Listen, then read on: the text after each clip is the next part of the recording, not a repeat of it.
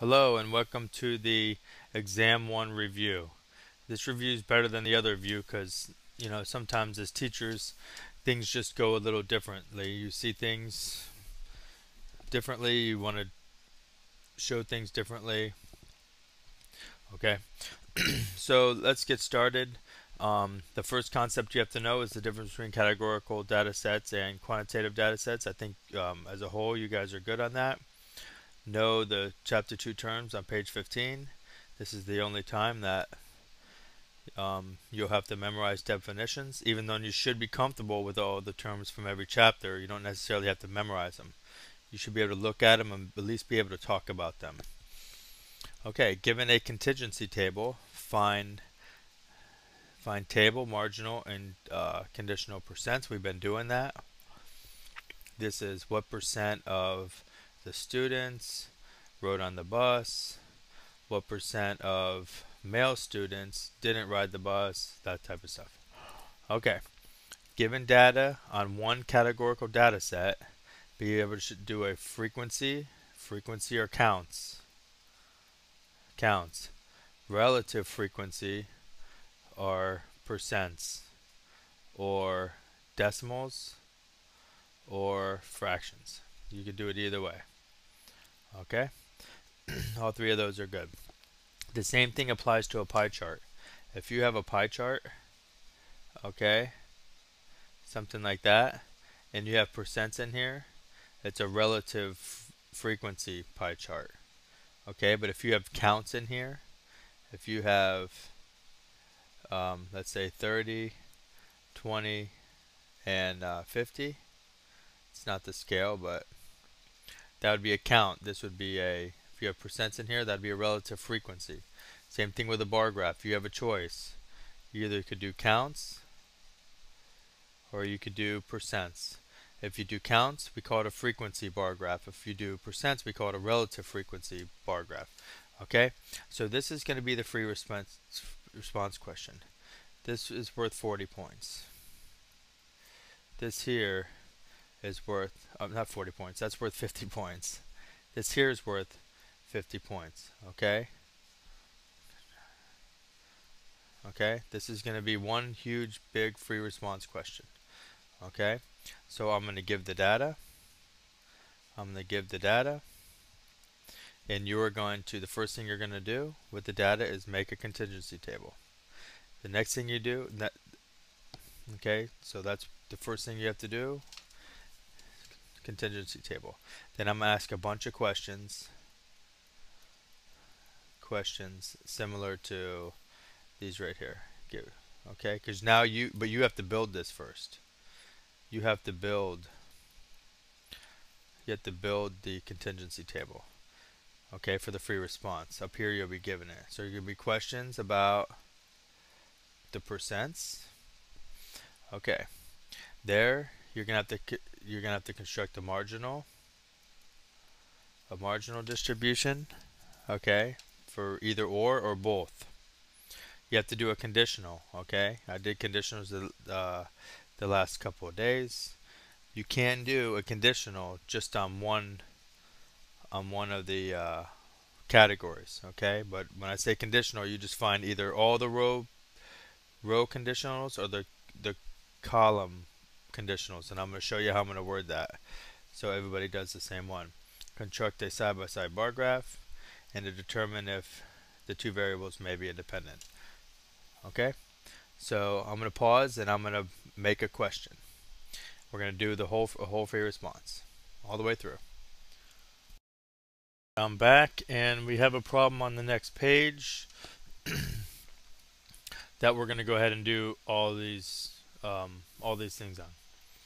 Okay, the NRA is interested in learning if gender and owning a weapon are independent. They randomly choose 567 adults and ask them whether or not they own at least one gun.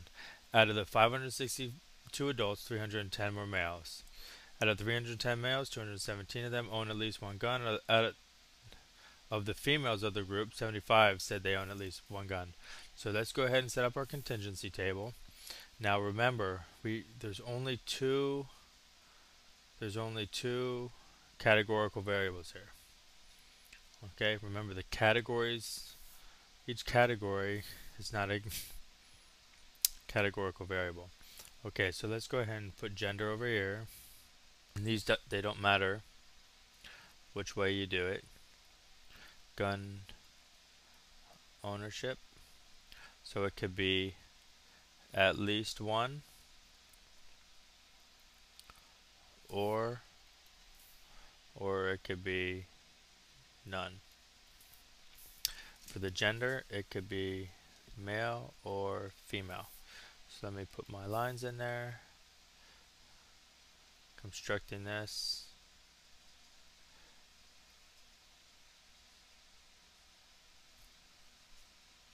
Okay, good, good, good. Need one more here for the total. See if I could get on there. I guess I don't need those. I'll write those smaller. So this is my total for my rows, and this is the total for my columns. So let's go ahead and start this off by putting the total in the bottom right. Okay, so how many males do I have? I have 310 males.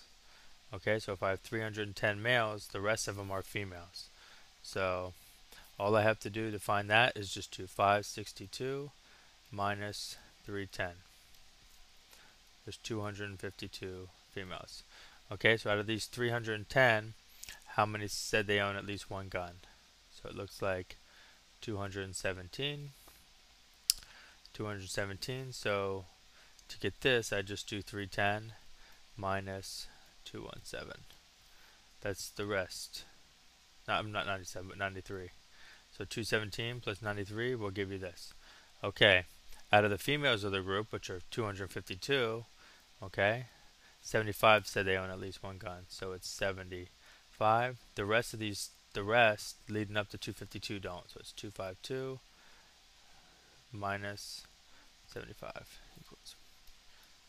Now sum this up to get my column totals. 217 plus 75, 292, 177 plus 93 was 270. So a good thing to do is add this and make sure that it's 562.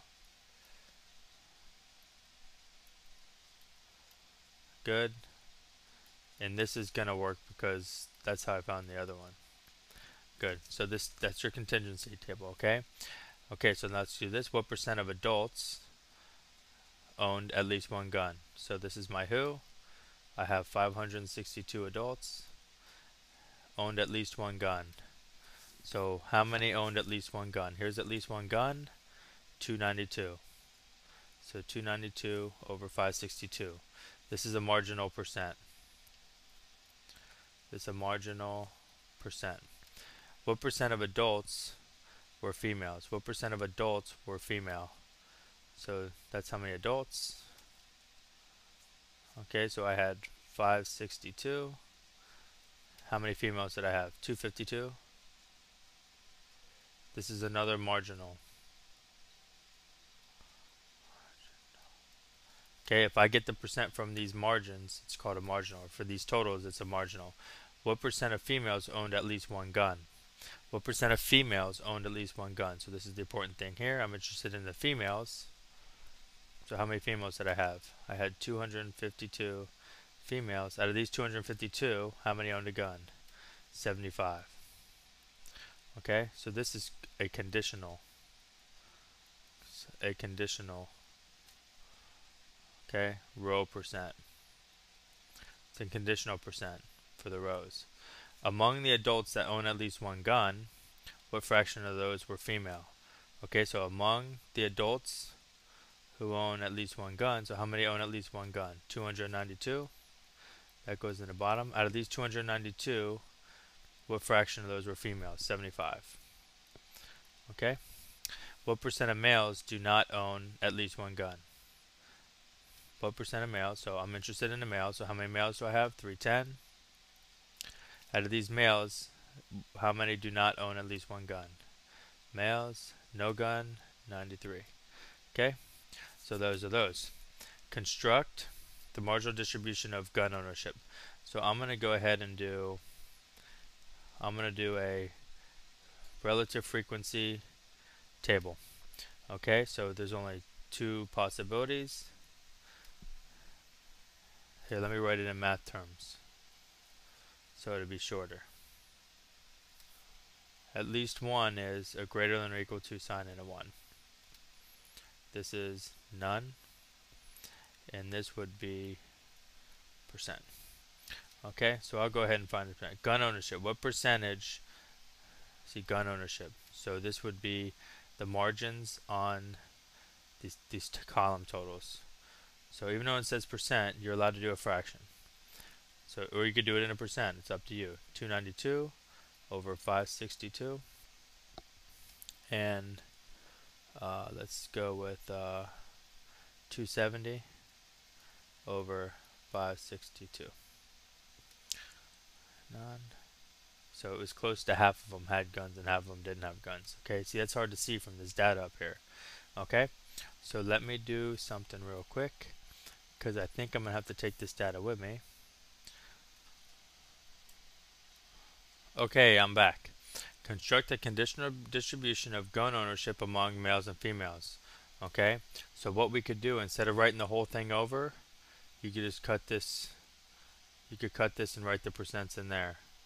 Okay, I'm not sure if this will erase. Let me see if this will erase. Yeah, it will erase. Okay, so I'm just going to erase these.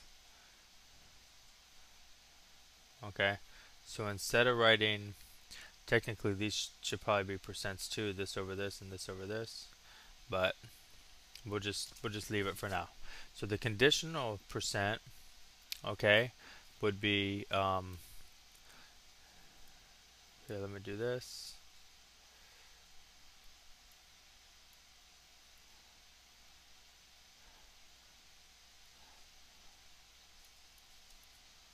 Some more cutting out. So I'm going to do a divided by. Okay, so if I want the distribution of gun ownership, so I'm doing the top, okay, but it's among who? Among who? So these are my who's. This is my who's. So these need to be in the denominator. That tells you if you're doing a row or a column. So we're going to do a row percent. You see? That's how I'm going to ask it. Construct a conditional distribution of something among somebody else. Whoever it's among is going to be going in your denominator. So since the denominators are over here, this is going to be 27 divided by 310, and 93 divided by 310, and 75 divided by 252, and 177 divided by 252. Now we do want to get these percents. Okay, we want to put these in percents. Okay. So let's go ahead and do that. We want to get these in percent, so 217 divided by 310. So that's 70%. So this is a conditional percent. So if that's 70, this has to be 30, because this plus this has to equal this. Okay. Now let's go to this one, 75 over 252. So about 30%. I'll just round it. So this must be 70%. Okay, so it's just kind of like backwards of each other. So the conditional distribution of gun ownership would be this. That's it right there. Among males and females. This is it. 70%, 30%, 30%, 70%. Switched up. Okay, so that's the distribution. If I said give me the conditional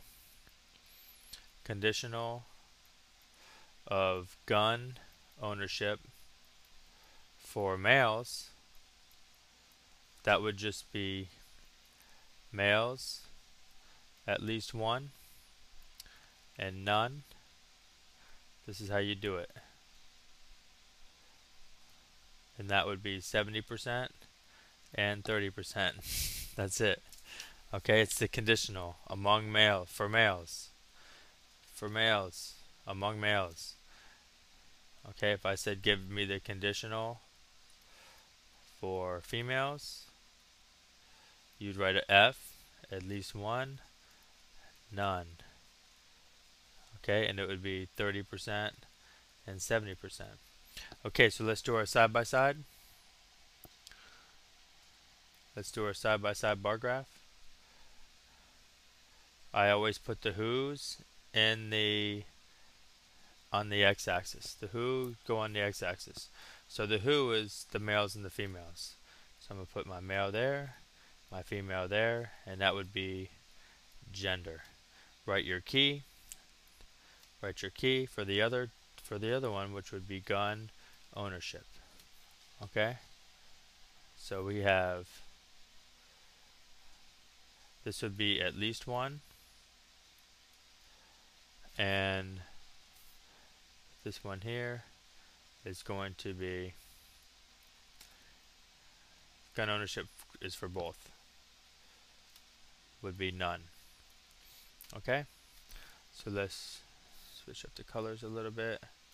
I'm going to make that 50%. That's already there. Okay, so what percent of males had gun ownership? What percent of males had gun ownership? What percent of males had gun ownership? 70%. Okay, so I need to go to that color and go up to 70%. What percent of females, or I'm sorry, what percent of males did not have it? Did not have it. That would be 30%. 30%, that's 50.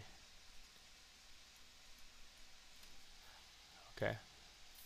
What percent of females had gun ownership? So that would be 30. Or had at least one.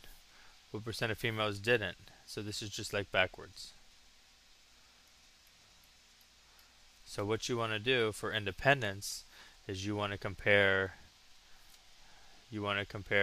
we did a row. So if you do a row percent for conditionals, we want to compare, this is important, we want to compare the column percents. If they're different, that implies not independent. If they're about the same, within say 1%, then they are probably independent. Okay, so look at this one. You want to compare the height of this one with the height of this one, or this one with this one. Are they the same?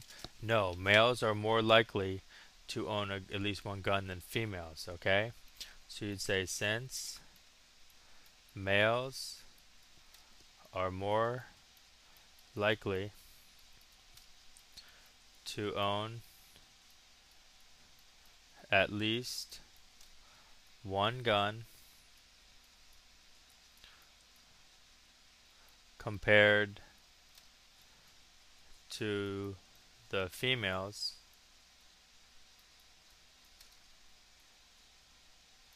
gender and gun ownership is probably not independent. Because gun ownership depended on what gender you were. Okay, so that's it. That's the review. If you could do these, you should be fine. Okay, and just as a note, if you end up watching this, which you should, make sure you study your who's and your what's and the variables, because I'm thinking I may put a couple questions in multiple choice. Okay, so that's a possibility. All right, so thanks for watching and have a nice day.